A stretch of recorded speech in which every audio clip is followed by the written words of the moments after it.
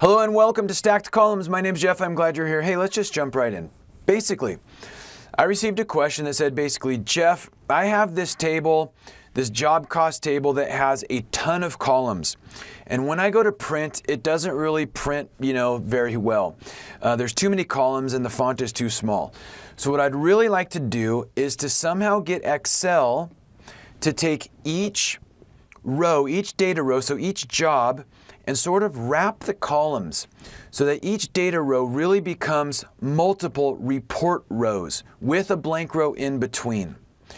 All right, so of course there's Excel, many ways to accomplish this. One way is with Power Query. So there are three basic steps.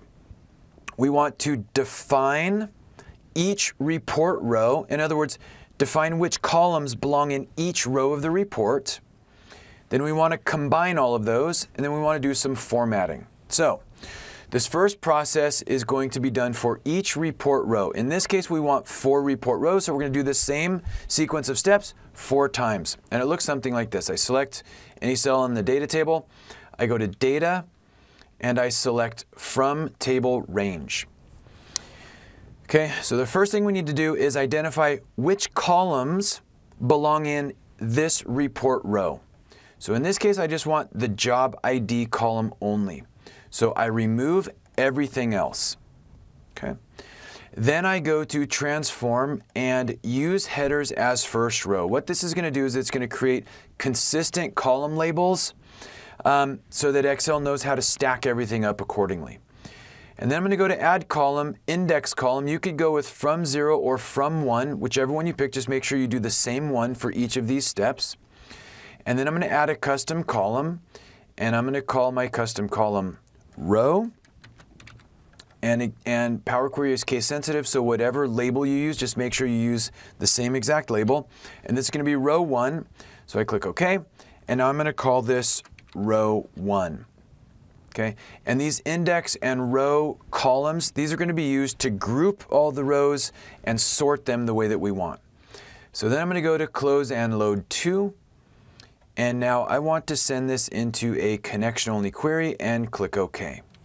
So that's report row 1. Now we define which columns go into report row 2. So we do the same sequence of steps. From table range. In this second report row, I want everything from owner all the way to bill type. So I hold down Shift, select that, and then I just remove everything else. Okay. Then I'm going to transform and use headers as first row. This is going to create consistent column labels so that Excel knows how to line everything up. Then I'm going to add my index column from 1. I'm going to add a custom column, and this will be called row. And this is our second row, so I click OK, and I'm going to call this row 2. Now I can close and load to a connection-only query and click OK.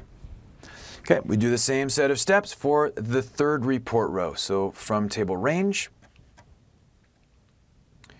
and this time I want everything from current hours to percent budget. So I hold down Shift, select that. I remove everything else. Now, by the way, this is a percent column. So if we want to specify a percentage format and send that into Excel so that that format sort of is retained, then what I can do is I can actually convert this into a text cell. And that way the format will be retained. So what I'm going to do here is I'm going to transform standard multiply. So I'm going to multiply this by 100 and click OK. And now I need to round it as desired. I'm going to round it to whole numbers. And then I'm going to add a suffix, which is my percent. Click OK. Now this is a text string, so this format will hold when it gets into Excel.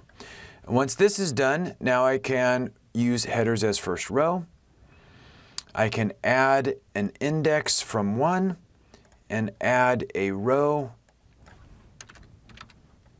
which is row 3, and I will call this row 3. Let's go ahead and close and load to a connection-only query, click OK. Now the fourth row is really just that blank row. So I'm going to go ahead and from table range, I'm going to add my index from 1. I'm going to add a custom column, and this is going to be called row. This is row 4. I click OK. And these are the only two that I want in this case. I want to remove everything else. So I select these two columns, and I remove other columns. Okay. I'm going to call this row 4 and close and load 2. And again, we're going to go with a connection-only query and click OK. Now that I've defined each of the report rows and I've picked the columns that I want to appear in each report row, now I have to combine those. The way that we do that is get data, combine queries, append. Here we're going to append 3 or more tables, so I pick row 1, 2, 3, and 4, and click OK. And since we have those consistent column labels, everything gets lined up accordingly. And now what we need to do is just sort by index first, and then by row, and then we just delete index and row. So I select those columns and remove. And I think we got it. Let's go ahead and close and load 2, and we're going to send this into a table in a new worksheet and click OK. And I think we're pretty close here. Let me actually insert a column. I can insert a few rows. I could create a fancy, header here, the job cost report, whatnot. But now let's just go ahead and do some formatting here. For example, maybe I want to remove this header row. Maybe I want to apply a bold font to these, to these headers. Maybe I want to take off banded rows and turn on banded columns. That's fine. Maybe I want to center all this stuff. That looks good.